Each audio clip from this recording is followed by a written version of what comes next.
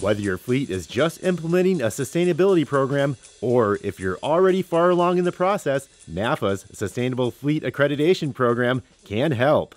The main message I think I would want fleets to have is the first step is just get engaged. And we've tried to create the Sustainable Fleet Accreditation program so any fleet at any stage can get involved in START. So if you're way down the track and you've already done a lot over time, our program can actually recognize and acknowledge what you've done and score it. If you're just getting started and you just want to get a first baseline, the program can do that.